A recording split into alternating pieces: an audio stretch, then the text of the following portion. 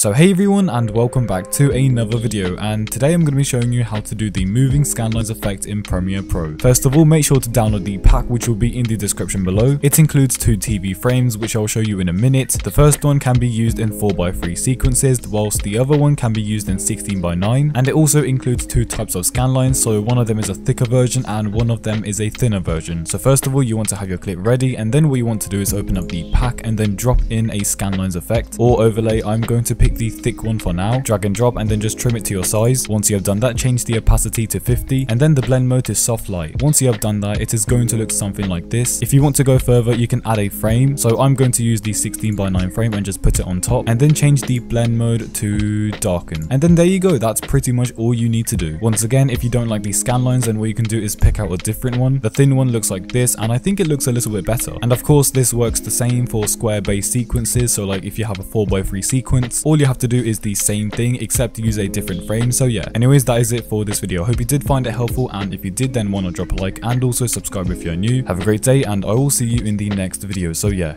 peace.